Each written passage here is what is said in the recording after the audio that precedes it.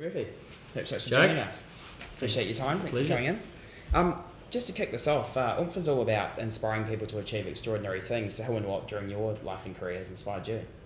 What's inspired me, I suppose, there's been quite a few things, along the way, that little things that have given me inspiration to do what I've done. But I mean, initially the first thing that got me was the competition side of things. Just being able to compete. Karting is where it started for me, and way back when. And the thrill I got from being able to race, this little machine and be in control and just the feeling it gave me was the bit that I just decided I couldn't be without, really, in a lot of respects. But along the way there's been a lot of people that have helped and given their advice and support and things, and family was one, and then there's been a lot of other people that have been a part of being able to take those steps moving forward, and without that it couldn't have happened. But being close to getting the opportunities and being close to some people that I looked up to and that kind of thing, and being able to gain their respect, that's something that inspires you to keep pushing and going further. But it's been a bit of a roller coaster for sure, but an amazing journey. Yeah, and who were some of those mentors? I mean, have you had some people in the sport who have sort of helped, I guess, drive you along, excuse the pun, and help you out as well? Well, I think it's not even necessarily those that have had a direct influence, but it's the history of some of those people. The likes of the Bruce McLarens of the world, the Denny Holmes and the Chris Amons and all those people. And I only had the chance to meet Chris Amon, and just listening to him and talking to him and hearing the stories about their lives and how they grafted out a career and a place in the sport.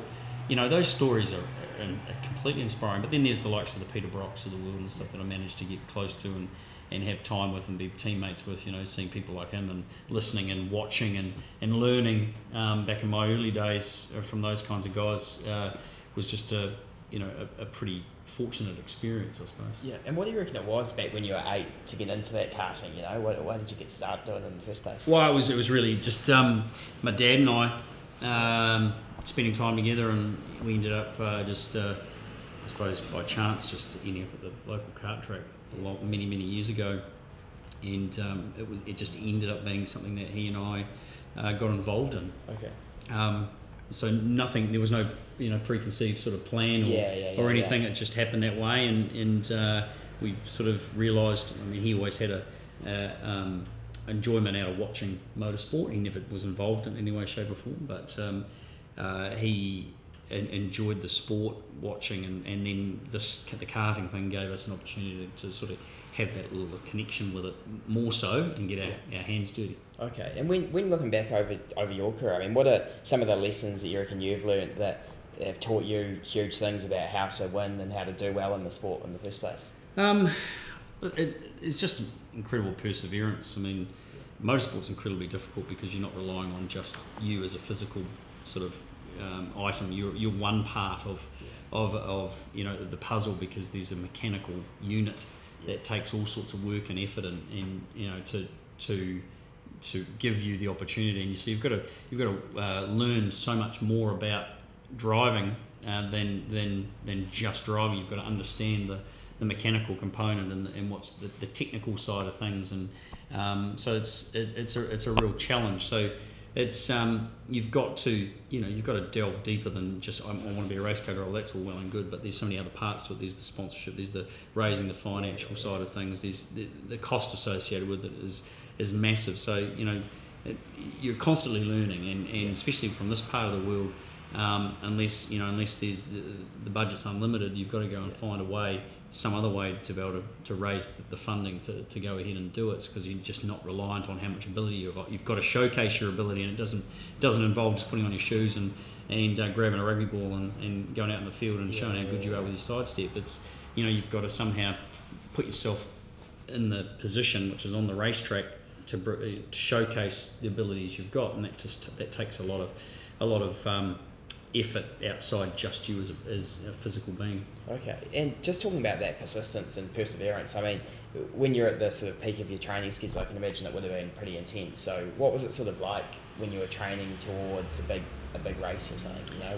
Well, I mean, the training is really the racing. I mean, you don't get the opportunity to go out every day and drive a racing car. You know, okay. That's not how it's done. You mean you when you're karting, okay, you go away on weekends and you do a bit of practice, that kind of thing. It's a little bit more unlimited. But when it gets to the serious side, when you actually get to racing in a competition in a car, at an event, you're very limited by what you're allowed to do, and so the skills and everything come from time and experience and doing different facets of the sport and doing the stepping stones and going through the motions, and it takes time because you don't just go from racing a kart to the top level. You've got to build yourself up, and you've got to get a reputation. You've got to prove yourself in different levels to then hopefully get in a position where you become a desired or wanted commodity, for a race team. Yeah. So, in that respect, you take those steps and hopefully do and take the opportunities that are presented and run with them and maximise them every single time you get that chance. Okay. And that's what then hopefully will give you the next chance, the next step to move up the ladder. Yeah. Is there a lot of, I can imagine, really technical stuff as well that sort of makes that difference between, the second place and the win? I can imagine you've got to sort of memorise the track, and you've got to, tiny things make a big difference. So what would you say some of those are in the actual physical racing? What are some stuff that you... Well, unfortunately, it'd be nice if it was that simple, but okay. It's a lot more difficult than that because of depending on the class that you're racing, the cars. It just comes down to time. The first race in a brand new sort of class of racing against people that have been doing it for 5-10 years. You're not going to go and often, most 99.9% of the time, you're not going to, never raced in that class against those people and go and dominate. Yeah. You're going to have to work your way through because no matter how good you think you are, experience does count for a lot. So, it's a never-ending process. You never can learn everything there is to learn, and it's just a time process. And unfortunately, it comes down to money, and it comes down to what you can afford and what you've got. And is it the same as everybody else's? So there's so many parts and components to it. It's like most sports. You build up through. The older you get, the more experience you get. The levels of the sport. You go from playing. At school, you go play at a club, and then you go. You play for your local region, and then you get to play for New Zealand or whatever. There's all steps to it, and our sport, motorsport's no different, except there's just the different classes and the ratings, I suppose, based on the popularity, based on the money involved, based on the series. If you compare V8 supercars, that's the pinnacle of the sport in this part of the world, and that's just one step then to potentially even bigger things. And then there's in New Zealand, everything's pretty much based around a club sort of environment. There's nothing too professional really. There's a lot of people spend a lot of money on the sport, but to get outside New Zealand, you have to race at a fairly high level here, but then when you leave New Zealand, you're starting again from scratch. And it comes down to so many different components and understanding many technical things, but also learning tracks and learning little tiny parts to making yourself go fast, which includes working with engineers, working with data, working with so many things to be good at what you do and cover all those little areas. So it's a massive undertaking, and there's ways to fast track it. Often it comes down to how much money you've got. Okay, so what do you reckon? What would you say is sort of, I guess, one of the things from your personal performance that you reckon allowed you to go ahead and win the Bathurst 1,000 so many times? What would you say? Well, I was always fortunate enough to be involved with very good teams, and very good environments that provided me with the tools to complement the skills, all those kind of things. So you can't do it by yourself. You can't turn up in Australia and go and race V8 supercars by yourself. You need there's a big organisation. There's a lot of planning, and there's a lot of time that gets spent on logistical sides of things, technical things, building race cars, engineers that know what they're talking about, that you can work with and understand and get a good rapport with, and so it's communication. It's there's huge amounts of things that you need to put together to make it happen. And fortunately, the times that I was successful in Australia, and certainly if we use Bathurst as an example, they had a great group of people supporting me and me doing my job at the best I could. Yeah, and I guess conversely, whether technically or otherwise, was there anything that over your sort of professional racing career you worked really hard to try and master, that you just always really struggled with that one aspect of the racing? I don't know. It's a difficult question to answer. Listen, there's always things that you can be better at. Yeah. If you believe that you after a period of time, I've got nothing more to learn. I'm as good as I can be. Okay. Well, then you're going to get beaten. Yeah. You're not going to continue to achieve at that high level. Yeah. You've got to keep working on it. The best that there's ever been never. They never took it for granted. They don't sit around sort of resting on their laurels and sort of saying, well, waiting for everybody to catch up. Yeah. You continuously push. So, you're always working on the little things, and there's the list of stuff always all the way through my career that you continue to work on, and then you work on something that highlights something else. Okay. And it's just like anyone who is trying to be elite in any sport.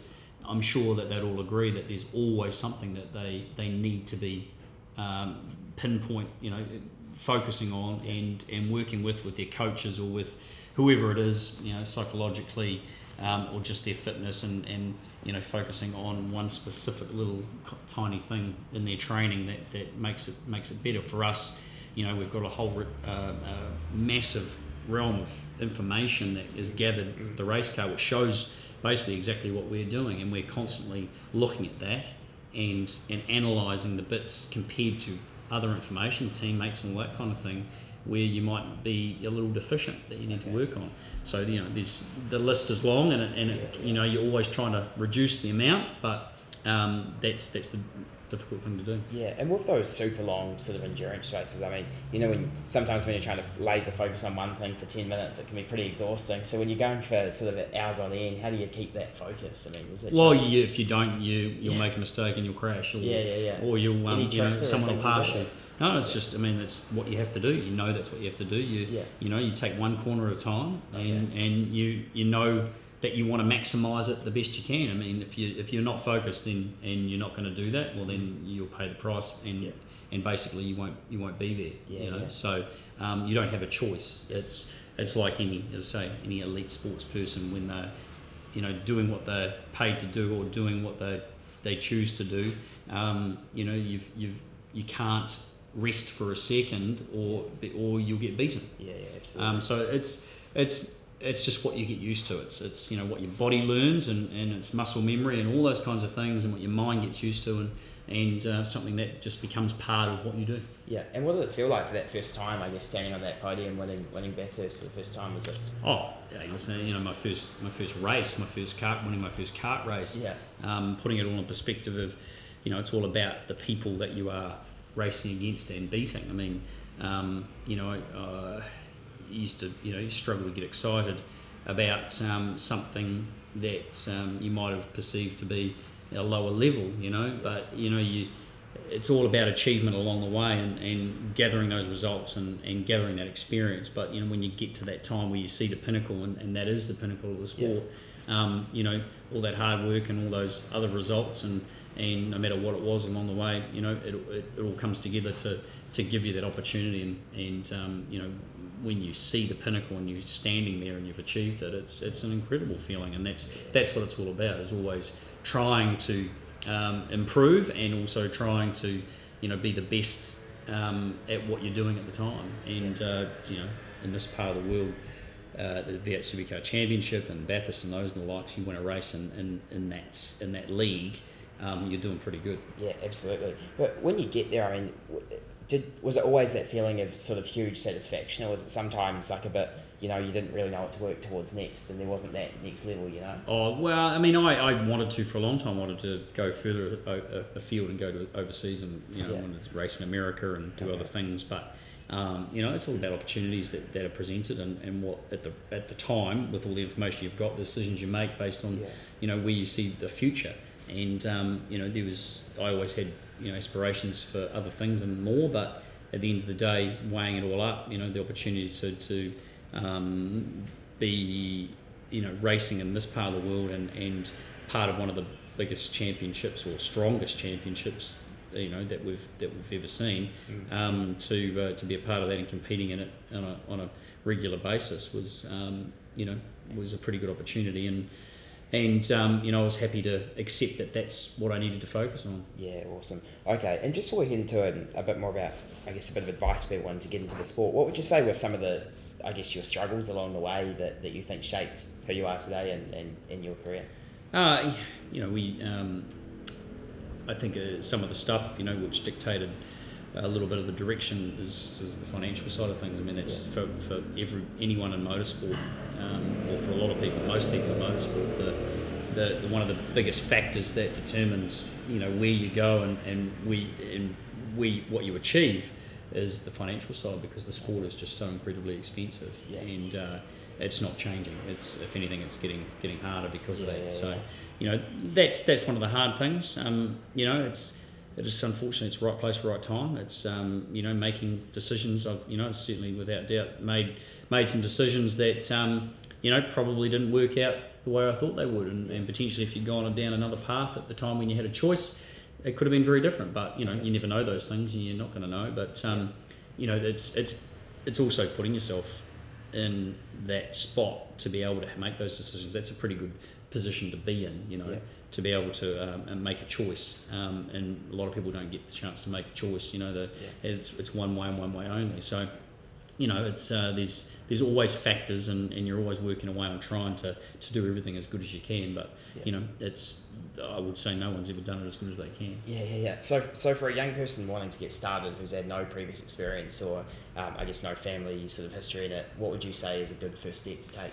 Is without question, kart sport. Racing karts. That's how I started, and that's how the majority of people get cracking and who are competitive and compete at a high level in motorsport. They're pretty much the start was racing in karts. Okay, and are there any areas that you see people sort of going wrong time and time again that you notice at that early stage? I think it's I think the biggest thing that happens is that people already have potentially too big a plan laid out way too early, and and some people say, well, you've got to have a plan. You've got to plan. Well, you do have to plan, but you don't want to be too many steps ahead, because things do change. So there's a lot of motorsport's become quite glamorous, I suppose. It's become much more mainstream in this part of the world. We see a lot more of it around the place. It seems to be something that the aspiration has become stronger, but the difficulties of getting into the game have become probably tougher. Especially at that level where it gets to where you are a professional making a career out of it. So it's one of those ones where it's a tricky. You've got to have that plan, but you don't want to be 8 years old racing karts and looking at IndyCar when you're 8 years old. You've got to take the steps and enjoy it and love what you're doing and take the opportunities when they present themselves. It might say, well, that doesn't make a lot of sense because you do need to have goals and all that kind of thing. Well, you do, but they change too. You've got to be prepared to change depending on the situation. Because it is just such a tough game. And be trying to be the best in any sport is going, some people are going to achieve it and others are going to give it just as much as that next person, but it's not going to happen for them because of many reasons, and everybody's built up differently. So, some have those X factors, and others don't. But it's just a tricky game because you're so reliant on having this piece of machinery. It's not just about the footy boots, or it's not just about your running shoes, or your javelin or your shot put or whatever, or so many other examples, thousands, or your canoe or your kayak or whatever, and all that kind of stuff. There's this piece of mechanical engineering that has an engine, it has wheels, it has drivetrain, it has suspension, it has all these components. Yeah. One, they cost a lot of money. Two, it's a bit of a black art in making it work. Yeah, sometimes decide not to work. And yeah. And is age just a number in the sport, or is there a peak age, do you reckon? Or? It depends on the type of motorsport that you're talking about. Okay. Some has a bigger effect. Age has a bigger effect in some of them, and not so much in others. Yeah. Experience plays for a lot. It Okay. really does. But it always gets to a point where that youthful enthusiasm and stuff can start to take over from that experience. And there's a lot of talk about age, and there's a lot of forms of the sport around the place. Formula One specifically, I suppose, where it seems that the drivers are getting younger and younger and younger and younger. Yeah. Be it supercars, there's some young drivers in there. There's guys that are 40 in there, Okay. who are still winning races and competing. So it physically plays a bit of a part more so. Some Right. of the more physical forms of motorsport. Yeah.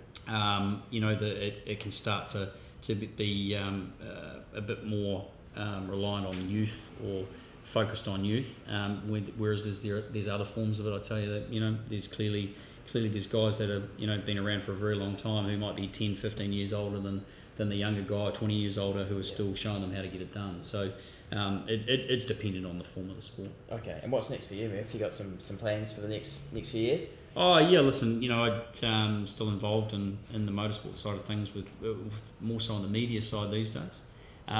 Which is a good transition, but you still miss the competition, and it'd be nice to be able to still do the odd race. Yeah. Probably not too serious, I suppose. Yeah.